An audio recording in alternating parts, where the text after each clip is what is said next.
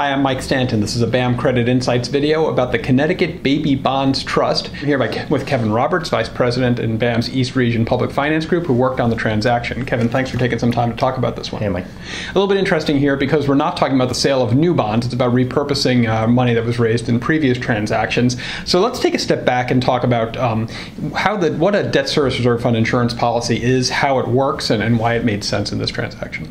Sure. So a debt service reserve fund policy is a tool that BAM offers to enhance the security for a bond issue.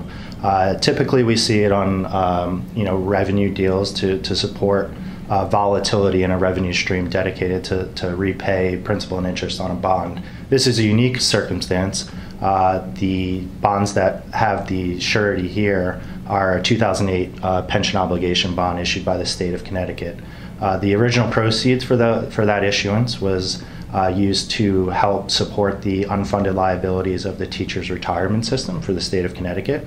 And during a 2019 restructure of the teachers' retirement system led by the State of Connecticut, they were required legislatively to improve or enhance the bond security for bondholders. In doing so, they required a debt service reserve fund to be put into place to enhance and protect bondholders a little bit more. That was originally funded with $381 million in cash and subsequently replaced with a debt service reserve fund surety implemented by BAM. And so if there's any interruption, BAM will make the payments, but then BAM has the opportunity to recover that payment from the state. So when you're approaching it from a credit underwriting perspective, what's the credit behind the replenishment if it's ever drawn? Sure. So first and foremost, as mentioned, this is a little bit unique. This is a general obligation, full faith and credit pledge of the State of Connecticut. In terms of enhancing the security even further, the state did require legislatively for the Connecticut Lottery Corporation to also step in and transfer funds if there were to be a shortfall in debt service payments on the 2008 bonds. So if there were to be a shortfall or a missed payment, the reserve fund would kick in and complete the payment of the principal and interest, and then subsequently any funds coming from the Connecticut Lottery Corporation, which historically have been used to subsidize the state's general fund, would instead be used to repay the debt service reserve fund.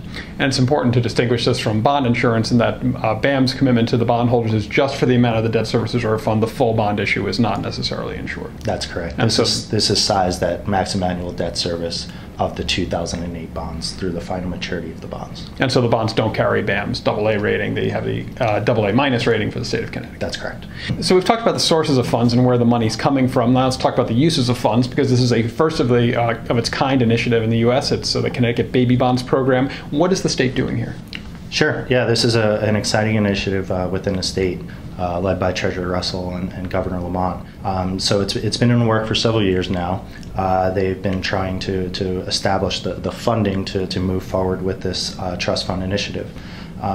In May of this year, 2023, the governor, the treasurer, and the legislature all came to an agreement to use the funds that were previously set aside in a debt service reserve fund for the 2008 bonds as the Kickstarter for this initiative.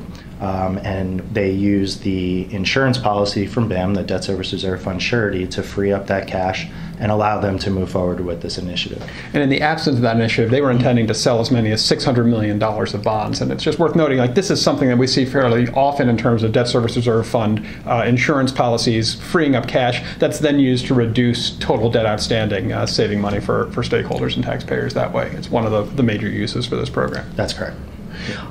So talk about a little bit, if you could just talk about a little bit how the baby bonds work. So its focus, as I understand it, on any baby born in the state of Connecticut who's currently eligible for the Medicaid program. They call it the Husky program in Connecticut. What do they get?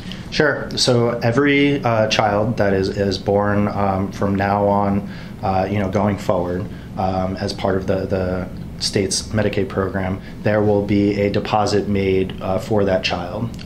The first payments from the state will be made in 18 years when that child becomes 18 years old, and they'll receive a lump sum of money upon eligibility. and that will be used for various purposes to spur economic development. It can be used for education, it can be used for housing, to start a local business, but it's used to try and solve economic disparity within the state.